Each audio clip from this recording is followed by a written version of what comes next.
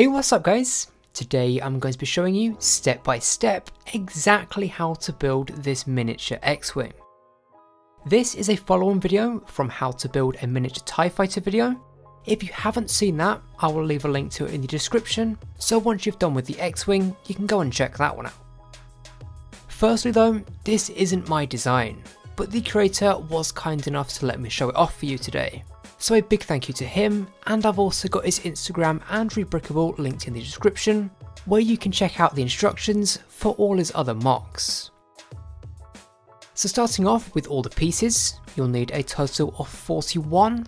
Colours aren't particularly important, I chose mine in accordance to what I thought looked good, as well as the colours I had available. But you will need 2 left facing 2x2 wedge plates, 2 right facing 2x2 wedge plates, 2 1x2 rounded plates with open studs, 1 1x1 plate, 4 regular studs, 4 1x1 tiles with open O clips, 8 1x1 plates with horizontal U clips, 1 1x2 slopes, 4 flick missiles, 1 1x2 with studs on both sides, 1 1x3 plate, 1 1x2 plate, 1 1x1 with a vertical U-clip, a further 4 1x1 plates, this is in a different colour, 2 1x1 tiles, 1 2x1 plate, this is going to be your accent colour I guess you could call it, but to go along with that you need 1 stud of the same colour, and last but not least a 1x1 transparent slope, and I'm using a dark tinted one which I'd highly recommend. I will leave the written list of pieces as the pinned comment of this video, so you can refer to that if you'd like to. But now, let's get building. First, you'll need your 1x2 brick with studs on both sides, and on top of that, you want to put a 1x1 white plate on the back stud. In front of that, place a 1x2 white plate so that it's hanging off of the edge, like this. Next, grab a 1x1 white plate and attach it below the stud which is hanging over the edge. And below that again, you want to attach a 1x3 white plate, like so. What you want to do now is grab your transparent slope and place it on this stud. Behind that, place a 1x1 white plate.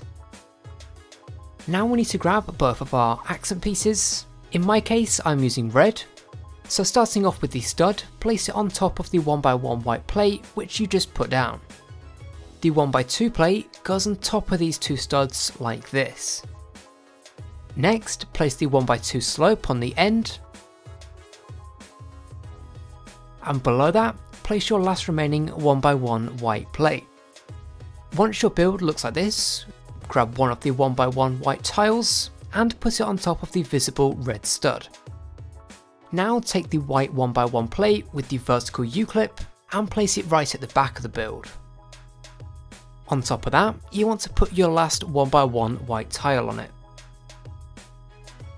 To finish off this main part of the build, grab your grey 1x1 plate, turn the build upside down, and place this in the centre of the white 1x3. And that is the main part done. For the wings, you want to start with the curved grey 1x2, turn it upside down and put 2 grey studs into it. Turn it back the right way up and grab 2 flick missiles. As the curved 1x2 is open studded, the ends of the flick missiles snap straight in without a problem.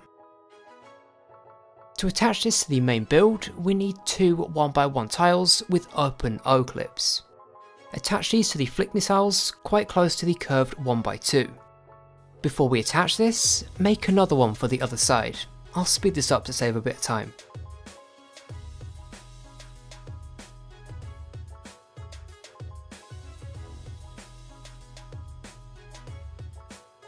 Now that they're both done, we're going to attach these with the bottom clip going onto the back stud on either side.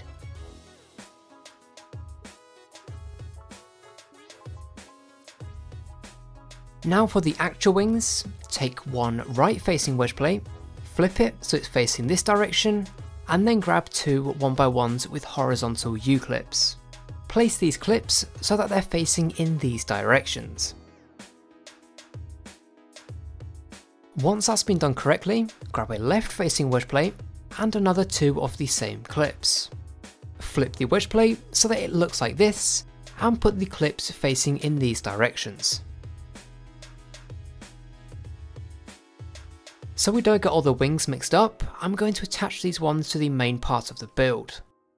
They're both bottom wings, so attach one to either side, making sure the triangular side is facing towards the back.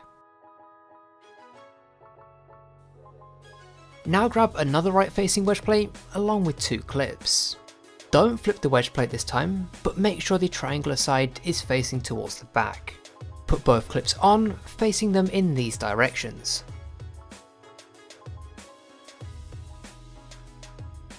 Now grab the last 3 pieces, there should be 1 left facing wedge plate and 2 clips. Like last time, don't flip the wedge plate, but make sure that the triangular side is facing away from you, and place the clips pointing in these directions. Finally, attach these wings to the build, once again making sure the triangular side is facing towards the back.